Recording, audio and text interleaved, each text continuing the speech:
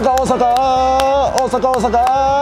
グリコたこ焼きなんでやねんってことで、はい、大阪に来ました。ありがとうございます。1年ぶりですね。はい、1年ぶりですね。前回は去年の7月に心斎橋の県境とか、いろいろ関西回ったじゃないですか。当時はまだ人少なかったです。そうですね。もうめちゃくちゃ多い。はい。もう普通に戻りましたよ。所以呢，我们这一次就是要集中在大阪的各个区域为大家介绍现况。わかりました。もう僕のホームタウンなんでね。さっき新幹線降りたらみんなエスカレーターみんな右側に立ってて、なんか帰ってきたなっていう感じがしましたですね。那我们这一次呢，就要先来跟大家介绍大阪一间超级高 CP 值的饭店，因为相信很多人来大阪啊，都会想要住在最热闹的南波站、心斋桥站附近。那我们这一次找了一间超宽，然后价格又便宜的饭店，要推荐给大家。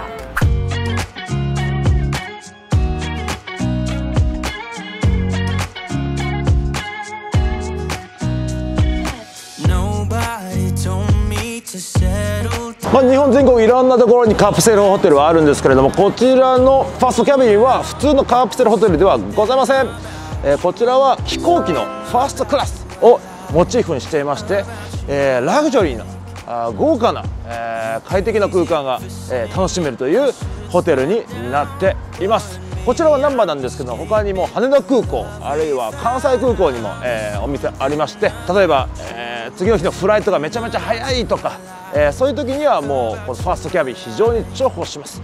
中でもやっぱりね、このね難波ね、もう僕も何回も泊まってるんですけどね、もう駅の真ん前っていうか駅の真上、もうねめちゃくちゃいい場所にあるんで、遅くまでね難波で心斎橋でお酒飲んで、電車なくなった、もうここ来たらもう全てが解決します。ここの魅力を今日は皆さんにご紹介します。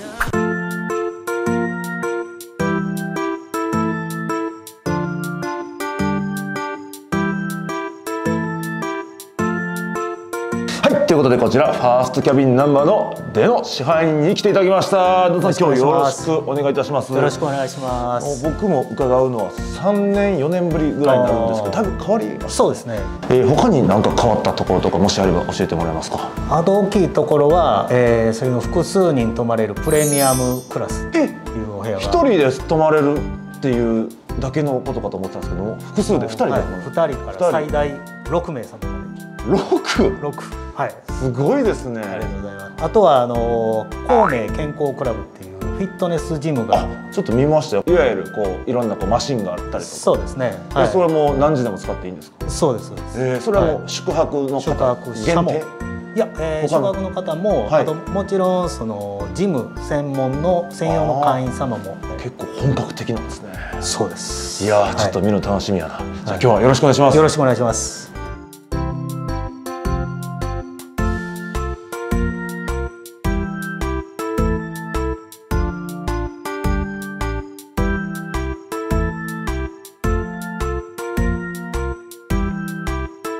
やっぱりお風呂上がりにはプシュッとやりたいなと。いい時、こんなお求めやすいお値段でいいですね。この辺も夜中ちょっと。そうですね。夜食でカップラーメン。あとこの辺が謎解きキットになってまして、宿泊でちょっと夜時間ある時とかに簡単な500円とか1000円で謎解きが体験できる。こういうの嬉しいんですよね。シャツね、翌日スーツ着る時に、出張の方とか、出張の時に翌日ないっていう時ね、電車終電乗り過ごしてしまって翌日のワイシャツがないっていう時に最高やね。もうこれ食べて、これつまみにこれ飲んで最高やね。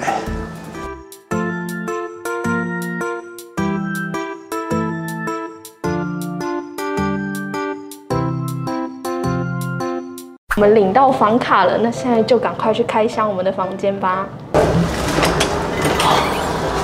来了，哇！那这个 First Cabin 呢，它就是仿照头等舱的概念，所以它整个造型感呢就很像机舱里面一个自己的小包厢一样。那进来房间看一下，哇，真的很大哎！就是以胶囊旅馆来说，这完全是超级豪华的空间。因为一般的胶囊旅馆啊，大概就只有一张床，甚至是一个床铺，它根本连床都没有。但这里是实实在在的床垫、棉被跟枕头，所以是真的豪华。而且它还有走路的空间。对啊，走路的空间超大的，把行李摊开都没有问题，所以我觉得这一点非常的赞。然后这边呢有挂毛巾的架子，然后还有小桌子可以在这边，就是像我们这种要常常出差的人啊，回到房间还要工作没关系，这里还有小桌子可以用。这边呢还有一个镜子，它镜子算很大哦，因为一般的胶囊旅馆啊，它基本上是不可能会有镜子的，但这边呢不但有可以照脸部的化妆镜，这边呢又有全身镜，很奢侈，一应俱全嘞。那因为这里毕竟是胶囊旅馆，所以隔音上会比较怕会吵到别人。那如果要看电视的话呢，就到柜台跟他们借耳机就可以看电视了。然后这里呢还有蛮多插头可以用，桌子这边呢有2个插头，这边有1个插头，也是一样睡前可以插手机充电使用。电灯的控制啊，或者是你要设闹钟的话，都是在这边的控制面板。那耳机呢就是插在这边的洞使用，这样就可以坐在床上看电视。这里是他们的馆内服可以穿的睡衣，简单设计，然后材质也还蛮舒服的。然后他们这边有附那个毛巾跟大浴巾，如果要去大澡堂洗澡的时候，记得要从房间把这些东西带过去哦。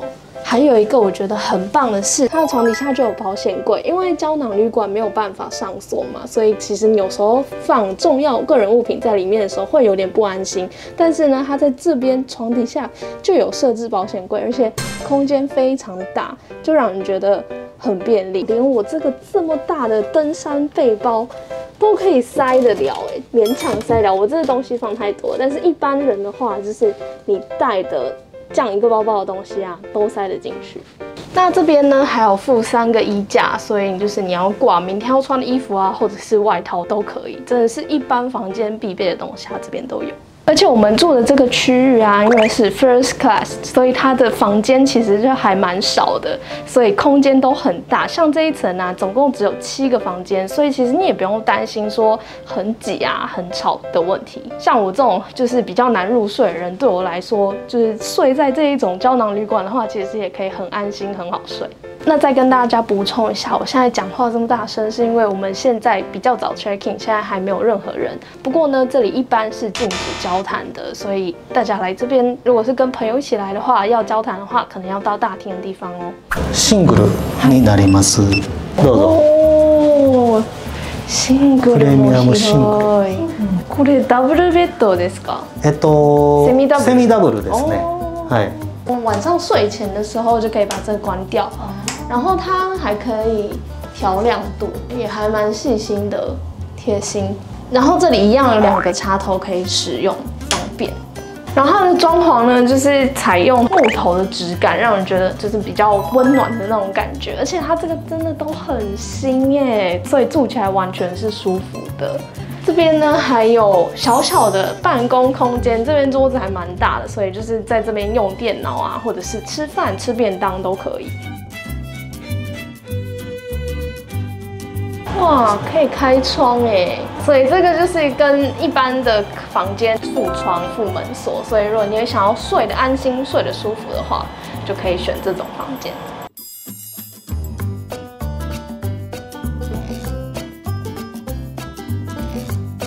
この鍵ついてるのがこういうプレミアムクラスのみのサービスですか？あ、そうですね。プレミアムクラスとファーストクラスの違いは、一つは鍵付きのドア、それから、各部屋に窓がついてる。で、あともう一つこの冷蔵庫。啊，冷蔵庫有冰箱之后会方便很多，晚上要冰饮料什么的。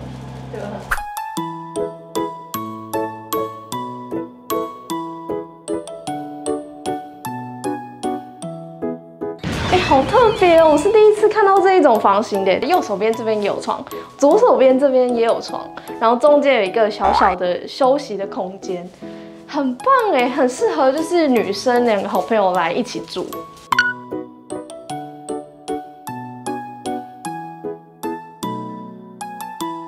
这个床啊，它就是软硬度蛮刚好的，因为有一些就是饭店的床会比较软，然后你就会整个人陷下去，然后反而隔天睡起来会腰酸背痛。但我觉得这边的床软硬度还蛮刚好的。那他们的这个 Premium Class 呢，女生这一区呢就有单人房跟双人房的2种。那当然，如果你是单人来的话，就还蛮推荐直接住单人房，比较省钱，然后又有自己的空间。那如果是2个人来的话呢，这个双人我真的觉得可以住，各自有各自的空间，而且房间非常的广，2个人的行李啊都可以各自摊开在地上也没有问题。这里如果是平日来住的话呢，一间房间大概是1万到1万1左右。那如果是假日的话，就是12000元上下，所以真的还算蛮便宜的。而且这里又很临近南波，是真的超近的那一种。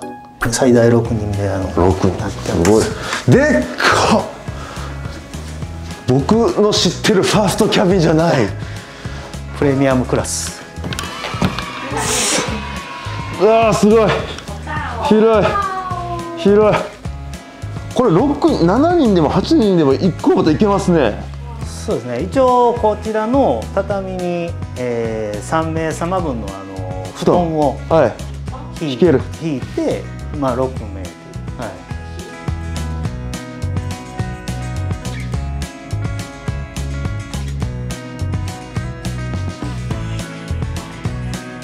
こちらは男性と女性と一緒に住める。基本的にプレミアムクラスは同性同士。そうなんですか。そうです。だからまあ女子会とか。大家族とかでもダメなんですか。父ちゃん母ちゃんじいちゃんばあちゃん。まだちょっとご要望が。ああなるほど、これからですね。これ1泊平日で大体おいくらぐらいですか。大体で3万いかんぐらいですね。あ、じゃあ割る6したら1人5000円です。大体大体今そんなぐらいで。ああそうですか。めっちゃいい。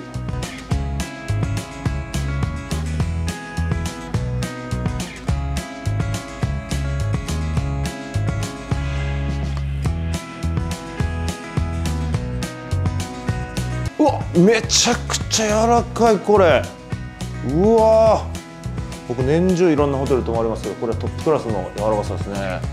あとはこの枕かな。枕見ましょうね。あ、いい感じの反発力。あ、いい、めっちゃいい。还有一个我觉得很赞的，就是它的床边居然有2个插头，大家睡前一定会滑手机嘛，然后起来第一件事也是滑手机，所以我觉得旁边有插头超方便，非常重要。啊，这个就是有顾虑到现代人的生活。確かに確かに。このリモコン見てください。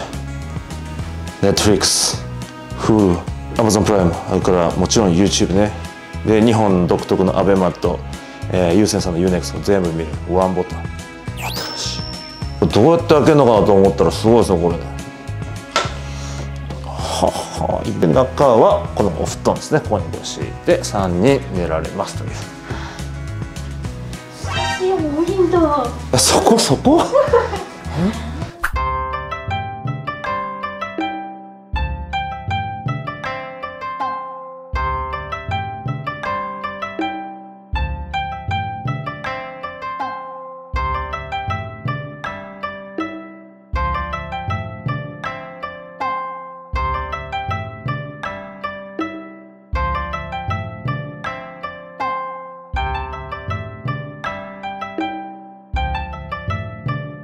就是更衣间跟洗手间还蛮宽广的，比如说人很多的时候，也不用怕要等来等去撞在一起之类的。这边就是大家盥洗的空间，这一面呢是有洗手台的空间，可以在这边卸妆啊、洗脸。然后它的吹风机很赞，都是台湾人来日本最爱买的 Panasonic Nano E 的吹风机，这风量很大，又有很多功能可以调整。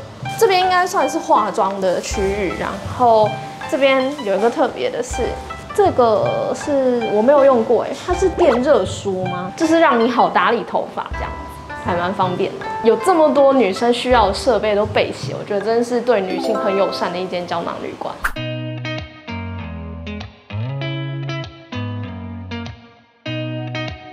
あ、こちらですね。あ、そうですね。ジムといわゆるフィットネスルームみたいな、もう入れるんですか。あ、そっか。そうです。会員さんしか入れない。あと宿泊者の方と。はい。これで行きますので。はい、行きましょう。はいはいはいはい。ここはスタジオ。ここはスタジオになりますね。いろんなヨガとか。入れる。今日はちょっとお休みなんで。あ、でかい、広。はい。広。広。こういう。すごい。はい。よ、こんな感じですか。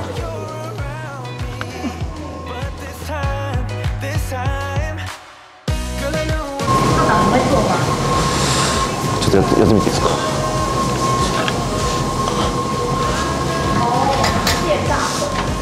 あ、効く。あ、効く。あ、効く。あ、効く。あ、効く。社長健身珍贵画面流。もし。いや、だいたいこの辺かな。これ無理無理無理、これ無理、絶対無理。7キロ8キロです。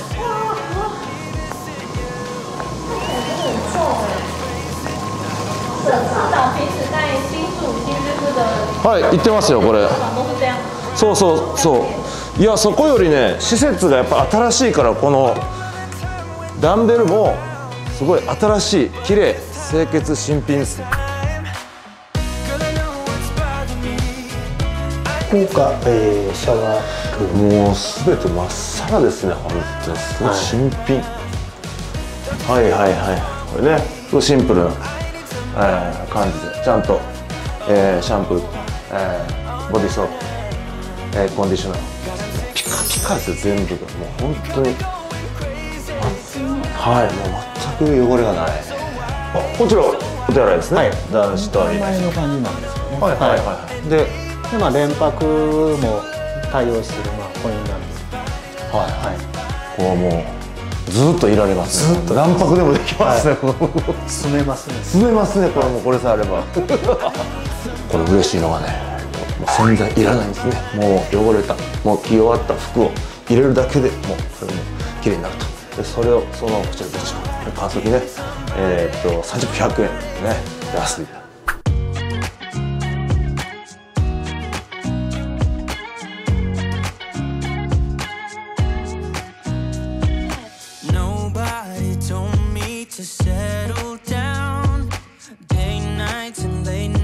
Don't get around, but there's something about you I like, about you I like. You're crazy for saying I should slow down, but maybe I'm escaping the love we found. There's something about you I like, about you I like. I get too drunk and too scared and lie to you. If only you knew I would die for you. One of us gotta say the obvious. Nobody loves me better. Nobody loves me better. 晚餐呢，我们来到了到大阪必吃的千房铁板烧。虽然我们现在已经吃一半了，但是你看看这个，我们点的是它的招牌道顿窟烧，超大一个，然后里面有包很多料。其实呢，这是我第一次吃大阪烧，所以呢，我非常期待它的味道。我现在要开动。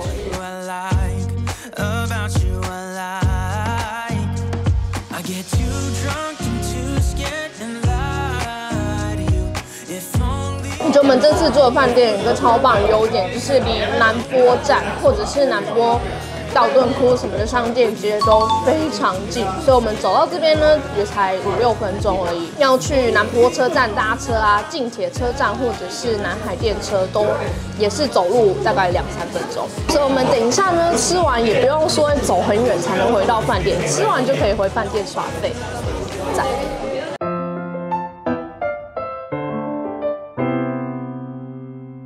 大家早安。那我们现在呢呢已经从 First Cabin check out 了，那跟大家讲一下我这次入住的心得。我觉得这一间呢，它真的是蛮好睡的，因为一般的胶囊旅馆真的就比较窄，所以你有时候在整个房间就是感觉那压迫感很重，但是这一间完全不会，因为它空间就真的很大，所以我也觉得睡得比一般住胶囊旅馆的时候好。那还有一点我觉得也很赞的是，它的浴室真的超级新，洗澡洗起来也不会让你觉得就是有一种灰灰暗暗的感觉。有一些日本的商务旅馆可能灯光就比较昏暗一点，但这边完全不会，设备又很新，所以泡澡起来也非常舒服。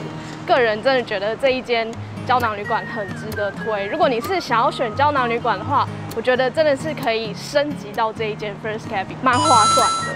如果你喜欢这一支影片的话，记得帮我们按赞，然后分享出去，也别忘了订阅这个频道。我们即将要满10万人订阅了。那大家有想要买的日本商品的话，也都可以到我们MiCHi SHOP去逛逛哦。好，那我们现在呢要去跟社长会合拍另外一支影片了，那我们就下支影片见吧，拜拜。